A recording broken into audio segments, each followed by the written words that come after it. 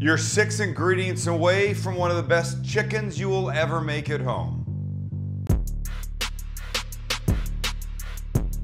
If you've ever purchased a rotisserie chicken from a supermarket, and you're like me, you marvel at how tender the thing is. I mean, am I right? Oh yeah. You just pull them apart, they're delicious, they're fantastic. When I've tried to recreate them at home, they've been good. They've not been fantastic until today. Now I know the secret. And I'm prepared to share the secret with you because unlike Max, I care about you. I am here for you. See what I did there?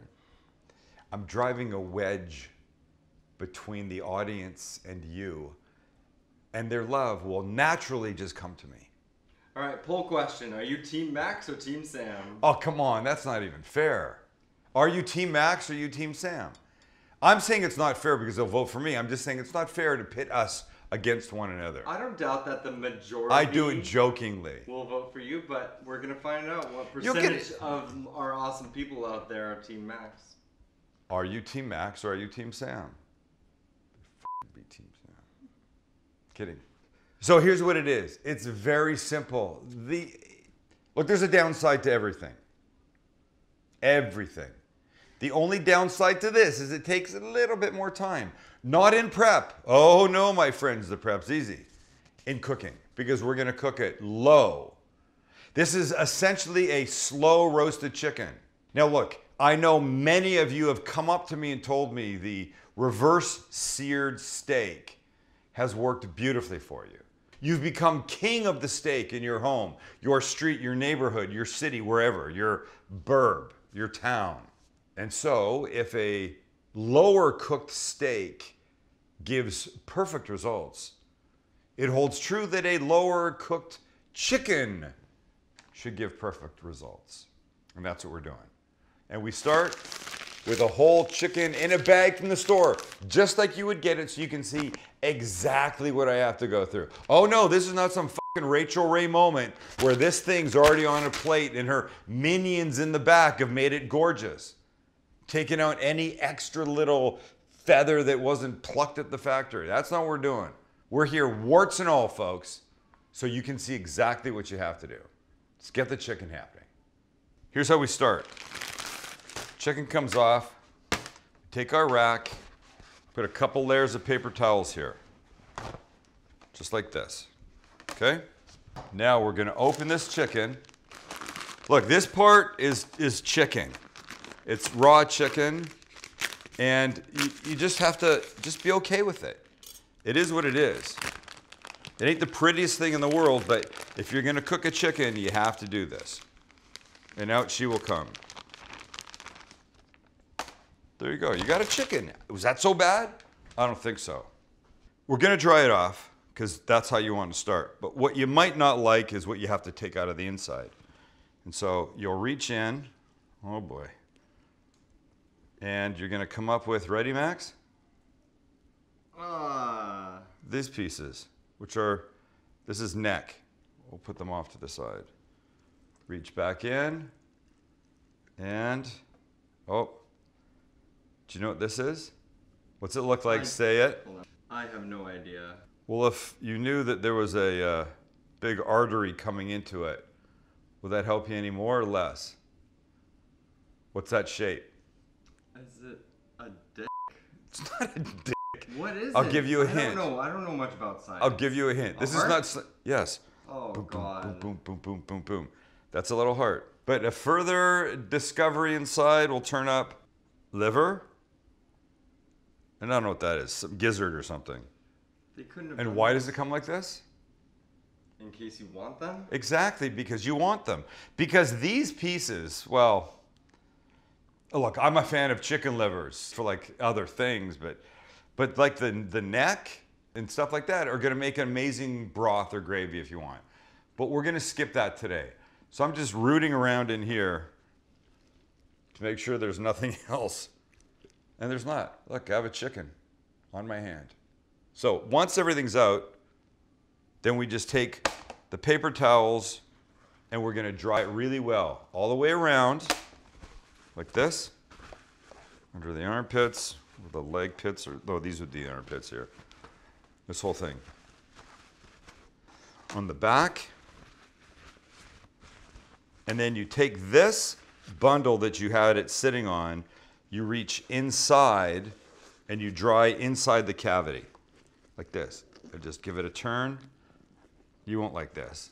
Do you want to see it or do you want to turn away? I want to turn away, but the people need to see it. So okay, so I'll sacrifice myself for them. I'm just drying and then this happens. It's just bits. That's not to worry about. Now, the only other thing that I like to do is like this piece of fat here, I find completely unnecessary. So I'm going to cut this off. And if you just look, sometimes you see how this is here? I don't know what that was. You got that? We'll get rid of that. And then you're good, okay? Now we're set. Now we're ready to do some big important things with this. But first I'm going to throw this out, wash my hands, and then we'll make the seasoning. Little bowl, we're going to put the following in. We're going to go 2 tablespoons of kosher salt. Lewis, about a tablespoon and a half of black pepper. And then about a tablespoon of garlic powder. And we mix. And by the way, this combination, you could just keep around for honestly almost anything. It's perfect for everything. Now back to the chicken. Using a little avocado oil, we're going to give a light coating all the way around. And this is going to help our seasoning stick. So here we are in the back. We get the wings. Well, we get under the wings, the armpits, the thighs, the legs. Everything good. Now we season the back. And we're going to season quite aggressively, and you're going to be very pleased at how great this simple seasoning makes everything. And turn it on its side. Get the side of the legs here. Lift up the wings. Don't leave any area untouched by the seasoning. Here. Now we're back up here onto the breast. The top side, we do this. Even, even, even. Turn them up this way. And when you feel like you've done a nice job, then stand them up and put a bunch inside the cavity itself, because that will help make a very flavorful difference. And now here he is, or he, or whatever a chicken is. I guess a rooster, they're all girls, right? I think so. I think they're all girls, and a rooster is a boy. So before we give it a very quick truss, I want some lemon inside. So here's what I do. I take these little ends off, and then cut this guy in half. And then again, quarter it.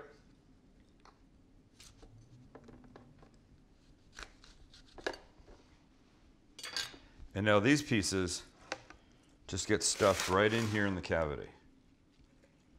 And you'll be surprised at how much this will perfume and give great flavor to this chicken. Now comes the important trussing part. You want to take the legs and the wings and keep them in. It just cooks better and more evenly. Okay. So here's what I have. I've got about 2 feet of string here. See this? Here's what I like to do. So this little thing called the Pope's nose, I like to go around that. That's just going to help that little piece come in and stay intact. I string back. And now this next part, I've never done particularly well. I was not a Boy Scout. I can't do that stuff. But the goal is very simple. All I want to do is I want to bring the legs together like this. Okay? It's simple, right? So if I come under here, this is the way I do it. I don't think that this even makes sense to anybody but me, but that's all I want, right? And once I've got that, then I'm just going to go here with a double turn, cinch it tight, one more knot, take my little knife, cut it off. The only thing left to deal with are the wings. If you don't do anything with the wings, when it finishes cooking, they're going to be out like this. Like someone flying. Superman? Like Superman. Actually, Superman's arms would be forward. Superman's arms would be forward. No, the other way. This way? Yeah, facing out. It's all ridiculous.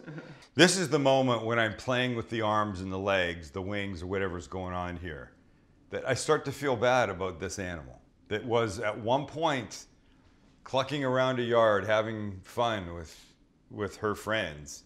And then this happened. I do feel good that there were no hormones added, that she lived a cage-free life. And yes, we are the top of the food chain, so I'm okay with it. But this is the moment that I think my responsibility is to cook this as good as I can. The best way possible. And that's what we're teaching you. But here, let's deal with these wings. Here's the easy thing to do. Come back. So the easy thing to do is just take these guys and tuck them under like that. And then this guy goes like this. Okay, there you go. Now they're going to stay like that. Now look what you've got. From the top, you've got one beautiful little bundle. Okay, this guy's done. It's ready. You know, from this angle, sorry, this angle, it looks like a prisoner with his hands tied behind its back, doesn't it? But you can't get too much in that mindset or you'll never eat, you know, animal protein again. That being said, here's the good part. My oven is on to 300 degrees. Yes, I will admit it's low. And this is going to take, well, this is about a 5 and a quarter pound chicken. It's going to take anywhere from 2.5 to 3 hours. When it's about 160-ish degrees in the breast, you can pull a kid out and let it rest for, 20 minutes, half hour, loosely covered. It's going to be so good. But that's why you have a good digital instant read thermometer. There'll be one in our, what's the list called? Our holiday gift guide. Our holiday gift guide in the description. Look, I used to be a expensive thermometer guy, and I think this guy's 18 bucks. This you can give happily and know you will absolutely be improving somebody's food life. And if you don't give a shit about anybody else, give a shit about you and get one. We don't care if you get the one that's on our gift guide, just get one, right? Huge difference. Okay, when we come back, this kid's ready, and I'm excited. And after cooking and the requisite amount of resting, wow. Hello, sweetheart. Look at you. Look how gorgeous. I love this. And the smell. The delicious chicken, lemony, seasoned everything. Can I take it off? I'm gonna take it off. Hey. Hey. Ah! Oh, shit. You know what I meant to do? I forgot. Inside. Okay, you gotta watch this. Ready? It's hot still, but watch. Ow, ow, ow, ow. Ow. Ah, my fingers. Ah. Ah. That's enough. That's all I could do. That's all I could do. That's all I could do. Okay, let's remove the handcuffs.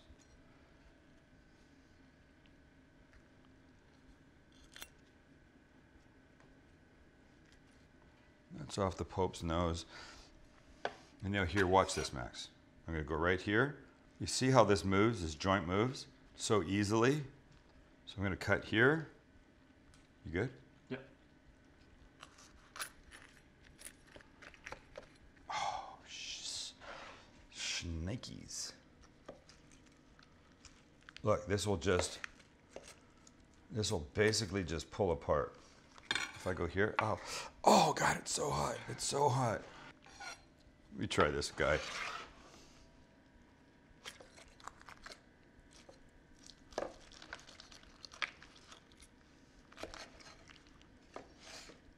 Look at that. You're gonna get just past this ball joint here and look how it separates. Okay, dark meat. I mean, this is insane. the juiciness here. Oh, can I eat it?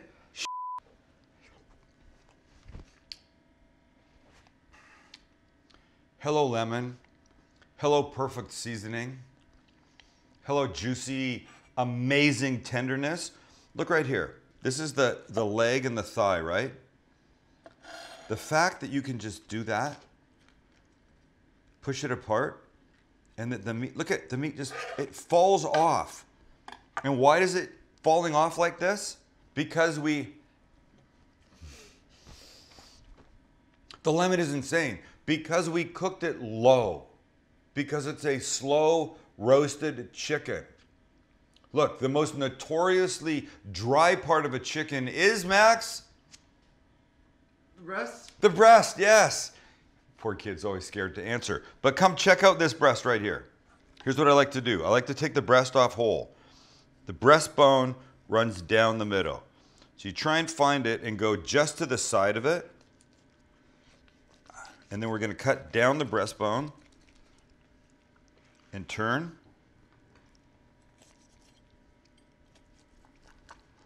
And now, if I could do this, ow, and come across the bottom of it. Watch. The breast comes off in one piece. And look at what you've got. And the way to serve a breast, I think, is like this. And you cut pieces that are like that. And these are juicy, crazy, freaking tender with tons of, hot moisture.